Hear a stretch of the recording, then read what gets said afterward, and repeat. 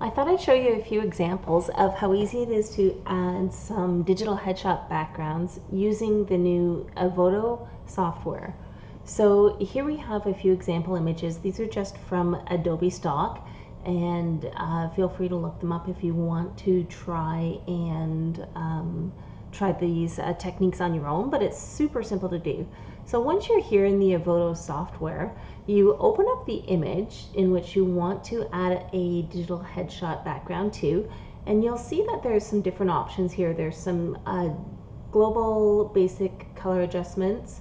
There's your portrait section where you can do various portrait retouching. But right now we're going to look at this section here, which is called background adjustments. And so by clicking on background adjustments, you can see that there's several options. You can clean solid backdrops, you can remove color banding, you can use AI enhancement to just kind of enhance and make the background pop a little bit. But we're interested in this section here, which is called the Headshot Backdrop Changer. In that, you'll find that there's two tabs. There's the recommended and there's my backdrops. Within the recommended section, there are a lot of preset options, including removing the background entirely and giving you a transparent background.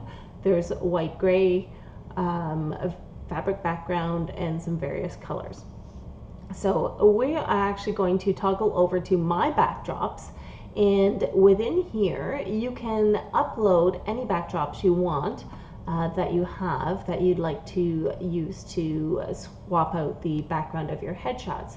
So let's pretend, for example, she could be anything here. She could be a real estate agent, maybe a stay-at-home mom, or a vlogger, or maybe an interior designer. So we're going to go ahead. I've pre-uploaded a few different options, but here we have a kitchen headshot background from the Imaginator Studio, and we're just going to click on that, and Evoto is going to drop that in to behind our subject. It's automatically made a selection around our subject and put the background in here. Now we want to look at this and think, okay, is the perspective correct in here? And one of the things that we can do once we've added our backdrop is that we can change the size of the backdrop so that we can maybe bring that more into alignment with the size of our subject.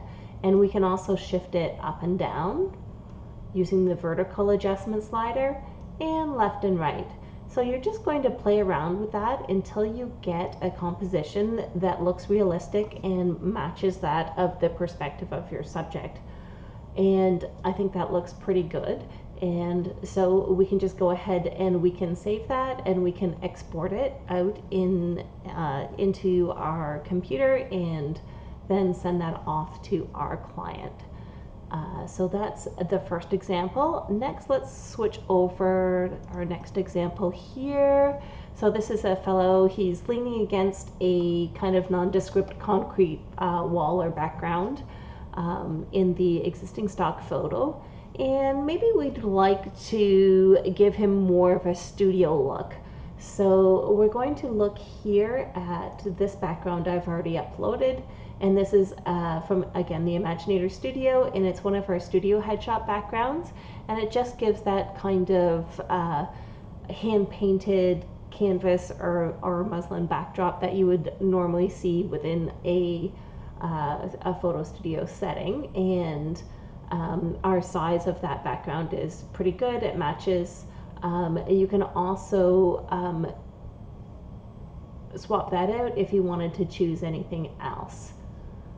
Our next image here is this fellow here. He looks like in this existing background or stock image, he looks like he's maybe a home baker or chef, something like that. Maybe we want to drop him into a bakery environment. So he's working at the bakery. And here we have the Imaginator Studio Bakery Headshot background from the Bakery Headshot Background Collection. This is background number 5 from that collection. And we can see that it's done a fairly reasonable job at extracting our subject, matching him to the background. And again, if we wanted to, we can play around with our perspective and size of that background. We can, if we wanted to, change the opacity of that background, make it lighter or darker. This isn't really going to work for this image because it's going to blend it with that other kitchen and just kind of cause a confusing composition, but that's something that you can do. And you can also play with this edge adjustment, which is going to toggle. If you look around here, it's going to kind of shrink the subject mask that it automatically made, and it'll get rid of some of those fuzzy edges around his hair and whatnot, so to give it a little bit of a better blending situation with the background. So there we have that example. And then finally, let's have a look at this athlete. He looks like he's wearing maybe a soccer jersey here. So let's go ahead and we'll import a background here. So these ones were already pre-uploaded, but I'll show you here. You just simply, if you want to import a background that you have perhaps stored on your computer, you hit the plus sign, you navigate within your computer to the folder where you store your backgrounds. And in this case, we're going to be looking for our sports backgrounds. This is the Imaginator Studio Cinematic Sports Headshot backgrounds, and we have a bunch of choices here. Again, looks like he has a soccer jersey on, so we are going to choose maybe this one here, which is a soccer stadium. You can either double click or just click once, say open.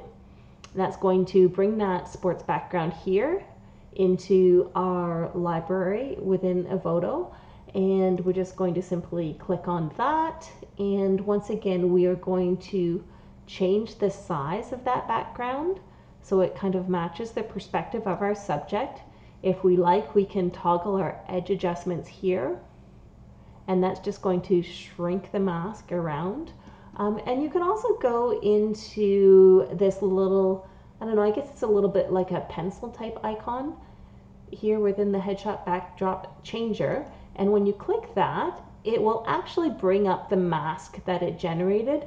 And you can go ahead and you can use your brush adjustment here to either add to the background or subtract from that background mask. You can change the hardness or softness of that brush, and you can change the opacity of the brush as well. And then if you wanted to refine that background, you just simply brush around the areas where you wanted to either add or subtract from the mask. And you know, here we'd be adding to it if we wanted to add extra area. Obviously that's really not what we want to do in this scenario, because it did do an excellent job of creating that mask for us. So we're simply going to cancel out, but I just wanted to show you there's that option where you can adjust your mask if you're not happy with the automatic selection that Evoto has made. So there you have it. You have 4 examples there that show you how easy it is to swap out your backgrounds using Evoto and their headshot backdrop changer tool.